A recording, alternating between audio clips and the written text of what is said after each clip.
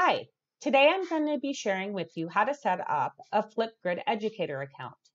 Flipgrid is a free education-focused platform which is used to create and share short videos to be used for virtual collaboration. A user produces a brief video around a topic, and then they're going to go ahead and upload that video to a grid. And once the video is shared to the grid, other users can provide video feedback responses. This tech tool is something that can be used at Rockland to help transition the department to e-learning.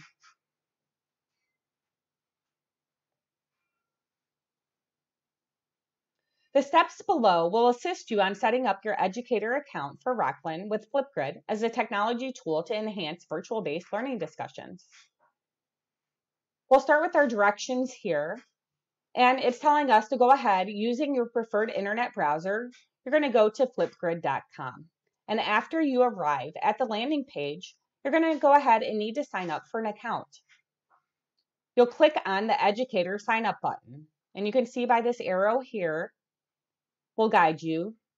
And the red circle around this little button here, you'll go ahead and click that blue button to get started.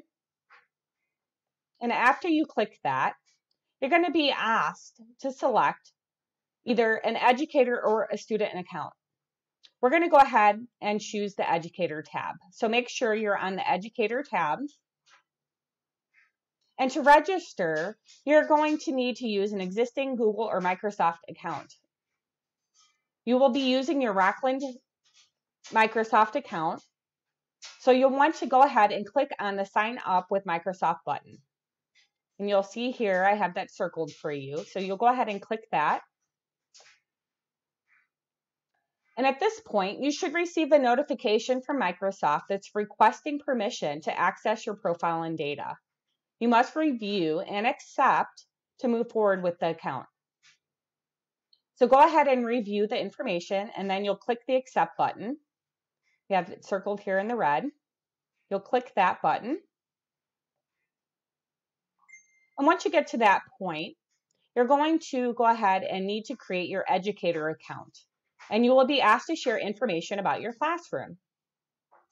You will complete the required demographic fields as well as your personal information. And I have that outlined here for you in the red box. Once you've filled in the demographic and personal information, you'll go ahead and click on the Create Account button. After clicking the Create Account button, you're going to receive the Welcome to Flipgrid page. And you'll go ahead and click on the Start My Grid button. So congratulations, you're now ready to start using your Flipgrid in your Rockland classroom. The grid that you just created is your community, and you are well on your way to helping Rockland embrace change and transition to e-learning. I have a few tips for you that I would like to share. Be sure that you check your email inbox for a welcome email from Team Flipgrid. This email is going to share with you a wealth of information, performance support tools to help familiarize you with Flipgrid. You have access to review thousands of free Flipgrid lessons shared by your peers and access to best practices, tips, and free Flipgrid support. I look forward to hearing how you use this tech tool in your classroom.